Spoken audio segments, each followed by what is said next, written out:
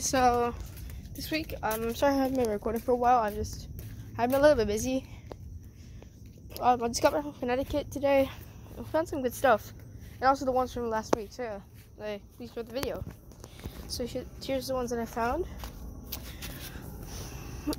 This one, yeah, I found this on a pretty dangerous road. But I mean, my dad was just pulled over and was like, "What are you doing?" And he's like, "I'm getting it." So like how are you gonna do that? But he got it. So it's this one. It's got all the clips approximately, but these usually have no clips for me. They usually run over or something, and sometimes the ring is also missing. So that's a good one. It's actually like it's almost like brand new. These are usually supposed to be like space gray or something, but I guess this one's just got repainted because as you can see, like, this part's like space gray. So yeah, it's basically brand new except for like a bunch of these like, scratches and stuff like that. Like, it's really shiny. I mean, camera, it's literally just like pale white for you guys, but I mean, it's really shiny. You realize? So yeah, it's a nice one. So I did wash this one, but did not clean out that well. But I mean, I tried really hard and I got most of it off. So it's a nice one. Okay, and the next one, I did review picking this up. I did record picking this up. I mean, I'm not allowed to like wash the hubcap inside my house anymore because they get really messy. So I just decided to do it with like a wipe. This one's got like half the clips gone. Like it's not a good one. It's not a good thing that's happening. It's supposed to happen. Like, I mean, it's good and all, but the scratches are so severe. Usually I'd find these normally like a lot. Like, I mean, I wouldn't be too surprised if it like scratched a little bit. But this is so scratched. I never actually seen one on a car this scratched before, or I ever seen one on like the road like this scratched. Just because it's really weird. Like, I never seen any of these so scratched before. Like the one I recorded like a few years ago, that one's basically like brand new. So yeah, it's kind of weird. This one's like space gray. But you can barely even see the scratches, so it's fine. But it's got like a big chunk of it that's annoying in the back. So yeah, it's got the ring. But the other one I have is like flat. This ring is like not grooved. It's like flat like this, which is really weird. I don't really know why it's like that. And these are usually loose, so you could hear the ring like that. So that's not good. But I'll still take it. It's a nice one. So the last two I found were not good. This one is a Toyota Camry.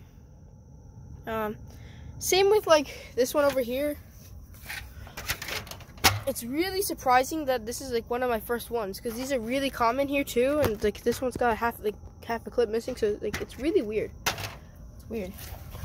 I thought this one might be common for me. This one I found in Connecticut. It's really buried. I thought it was like completely destroyed, but no. Looks like I honestly don't really know what happened here. Like, I'm pretty sure you guys should know like one of those like flat trailers that are really like light and stuff like that. But I'm pretty sure that ran it over or something or got hit by a car because look at this part. This part's completely destroyed. There's like a bump out of it here too. But I mean, it's only got 2 missing clips, so this one's like my first one. So this is a start. I'm probably gonna find another one soon enough, but this one's good. And this is like the rarest one. I found it like I found it next to like a really broken Honda hubcap, like a Civic, I guess. I think it was a Civic because it's flipped over and I didn't really want to get it, so I just left it there. And this was like right next to it, so this was a really surprising find.